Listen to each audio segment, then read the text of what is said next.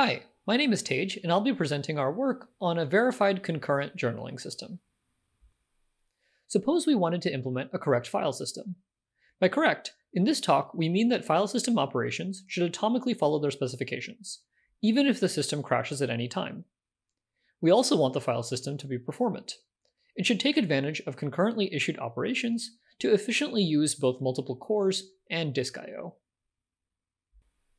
To make it easier to achieve these correctness and performance goals, we implemented GoJournal, a journaling system. A file system can use GoJournal to write multiple objects atomically. Using GoJournal, we implemented GoNFS, a performant NFS server. GoNFS imports GoJournal as a Go package and uses it to make every file system operation atomic. To increase confidence in the journal, it comes with a machine-checked proof of correctness that shows that it really provides atomic writes on top of a disk that only supports atomic 4 kilobyte reads and writes. GoJournal has a practical and performant implementation. I'll discuss the details of the performance evaluation at the end of the talk, but for now, I'll just mention that GoJournal gets throughput and scalability comparable to that of the Linux NFS server. Prior to this work, there's been a lot of progress on verified systems, but crash safety and concurrency have been challenging. Most frameworks only support crash safety or concurrency, but not both. Our own prior work on Perennial does address both crash safety and concurrency, but it wouldn't scale to a system of this size where modularity in the proof was essential. In this work, we re-implemented Perennial to support new techniques that were necessary to handle GoJournal. Our contributions in this work are GoJournal, the first verified concurrent journal, and Perennial 2.0, a new crash safety and concurrency framework that made it possible to verify GoJournal. To evaluate GoJournal specification, we verified a simple NFS server on top, and we evaluated GoJournal's performance and find that it gets good performance compared to Linux. In this talk, I'm not going to talk much about the verification framework. Instead, I'll focus on GoJournal and its performance evaluation. To use the journaling system, the caller first initializes it on top of a disk. Then, the journal supports operation like this one. This example copies a disk block from address 0 to addresses 1 and 2. What the system guarantees is that even if the computer crashes, either both blocks will be updated or neither will be. Concurrent operations are also guaranteed to be atomic, but the caller is left to acquire appropriate locks so that operations access disjoint objects. Operations can also read and write objects smaller than a block. For example, the file system uses this to pack 128-byte inodes into a single block. Subblock access is not just a convenience, but results in more fine-grained locking, since the caller only needs to lock the relevant objects rather than the entire block. Concurrency makes it challenging to even specify what this API is supposed to do. So consider this example that has two concurrent operations. The one on the left is the copy example from before, while the operation on the right is a simple example that just writes to address 7. The behavior of the two commit calls is to somehow merge the writes from both operations, but this is difficult to state and use. One of our contributions in this work is to provide a usable specification for concurrent operations. Before we get to our solution, it's helpful to compare to a sequential journaling system, where the specification is relatively simple to state. With a sequential journal, there's only ever one operation in progress, so the state of the system can be summarized by just giving the on-disk values of every address and the in-memory values that include any buffered writes from the current operation. We can then specify commit using a HOR triple, which says that if we run commit in the precondition state, the result is to copy the in-memory state to disk. Not shown in this example is that commit also promises that if the system crashes, the resulting state is either the precondition state or the postcondition state, but not some combination of the two. Unfortunately, this specification doesn't work for a concurrent journal because there's more than one operation in progress at any time, so it isn't consistent to talk about the single next in-memory state. So our solution uses a technique called separation logic to talk about only a subset of the disk at any time. The basic unit is this disk points to assertion, which talks about only a single object. Each operation specification will only refer to its footprint, the set of addresses it actually accesses. In our example, this would be addresses 0, 1, and 2. And now, the overall specification only mentions how these three addresses are transformed. Addresses 1 and 2 start out with arbitrary contents and end up with the value from address 0. As is standard in separation logic, it's implicit in the specification that any addresses not in the footprint are uninvolved in the operation and are thus unaffected. This is what allows us to reason about this operation independently of the concurrent operation that wrote to address 7. Now what about the state during an operation? For that, we introduce a new operation points to assertion that's specific to an in-progress op. Whereas the disk points to fact gives the on-disk value, the operation points to fact gives the operation's local view of block 1, which might come from a disk or from a buffered write. To initially obtain an operation points to assertion, the proof can at any time lift a disk points to. And note that lifting is a proof-only reasoning step and doesn't correspond to any executable code. The GoJournal specification is stated in terms of these operation points to assertions. For example, writing within an operation updates the local view of that address, while reading gets the current value. The magic in the specification really happens at commit time, when all of the operation points to assertions are transformed into disk points to assertions. If at any point prior to commit the system crashes, the proof returns the original disk points to assertions, reflecting that these changes were all in memory up to that point. And as a result, the overall operation is atomic. We always end up with either the old disk points to assertions or the new ones. To illustrate the specification in action, let's see how it applies to our example operation that does a copy from address 0 to addresses 1 and 2. The first step in the proof is to lift the entire footprint into operation points to assertions. Again, this only happens in the proof and doesn't require code. The body of the operation manipulates the local view, and finally, commit turns all of these into durable disk points to assertions that end up with the right postcondition. GoJournal is a large enough system that we couldn't implement it all at once, let alone prove it all at once.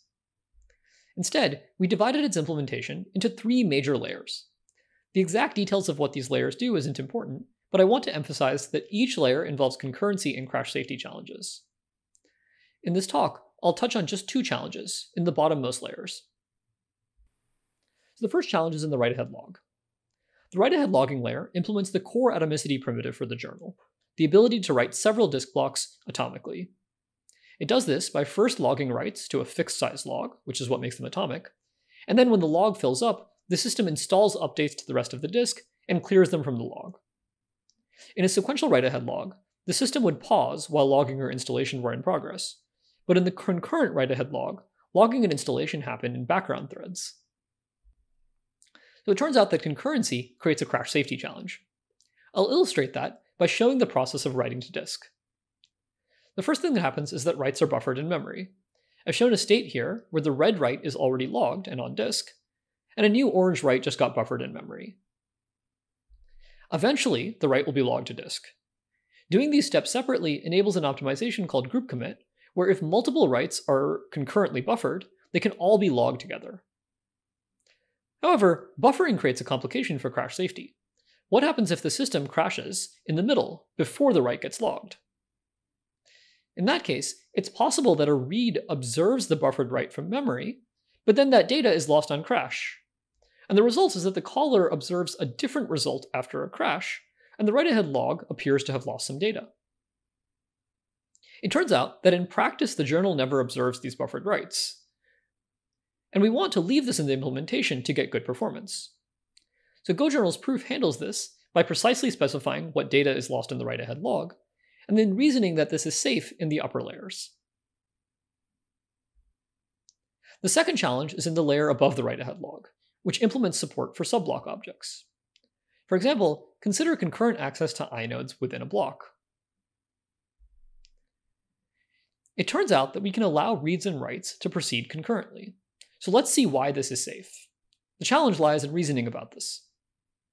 So here I'm showing a read for inode 2 within this block. The read actually has to first read the entire 4 kilobyte block from the write-ahead log, and then it takes the subset corresponding to inode 2 and returns it to the caller. If a concurrent write comes in for, say, inode 4, then the full block read may or may not include this red write, but we proved that this race doesn't matter as far as reading just inode 2 is concerned. Concurrent writes to objects within the same block, on the other hand, are unsafe, because they require a read-modify-write sequence. And the code addresses this problem by holding a lock while preparing the writes. One reason why this example is interesting is that the code involved is quite simple. We just grab a lock around one helper function in the commit code. But if you've ever written concurrent code, you might appreciate that just adding a lock is far from simple to reason about. And indeed, the proof has to show that this is safe even though we have concurrent reads, and even though we release the lock before we actually write to disk. To actually verify GoJournal, we implemented a new verification framework, Perennial 2.0. The framework introduces several new verification techniques that I won't go into here, but they are described in the paper. The first technique, logically atomic crash specifications, is particularly important because it enables a modular proof that reasons about these three layers independently. We implemented GoJournal in about 1,300 lines of Go. The proof uses our Perennial 2.0 verification framework, which is built in about 20,000 lines of code on top of the Iris concurrency framework. And all of this happens in the Coq Proof Assistant. To actually verify the GoJournal implementation, we use a tool called Goose to translate it to a model in Coq that we can apply Perennial to. The proof that GoJournal meets its specification is about 26,000 lines of code. So this results in a proof-to-code ratio of 20 times, which is definitely large, but in line with prior work on verified concurrent systems. And GoJournal additionally has the complexity of reasoning about crash safety. To evaluate performance, we implemented GoNFS, which is an unverified NFS server that uses GoJournal for atomicity. We'll evaluate the performance of GoNFS by comparing against the Linux kernel NFS server. The Linux baseline exports an ext4 file system running in data equals journal mode, so both systems write all data through a journal. For this talk, I'll only present results from an AWS i3 bare metal instance. This is a storage-optimized machine with a CPU that has 36 cores and a fast NVMe drive. The three benchmarks presented are small file, which is a metadata-heavy workload, large file, which is data-heavy, and an application mix that runs git clone and make. All of the benchmarks were run via the Linux NFS client. For the first set of benchmarks, I'll present the performance of GoNFS relative to Linux. These benchmarks were run on an in-memory disk to avoid any I/O overheads. And we see that GoNFS gets comparable performance, at least 95% throughput of Linux, across the three benchmarks. So these results are all with a single client. What about concurrency? To evaluate scalability, we took the small file benchmark and ran it with many clients on independent directories. This experiment uses physical storage, so that while some operations are being written to disk, others have a chance to prepare. And we find that GoNFS scales its throughput at least as well as Linux, actually outperforming it beyond a handful of clients. I want to emphasize that the performance in this experiment really comes from concurrency in the journal. To demonstrate this, we showed the performance with a serial version of GoJournal that has locks around just the tricky concurrency in the write-ahead log. So while this variant of GoJournal would be significantly easier to prove correct, we see that it gets almost no better throughput with multiple clients.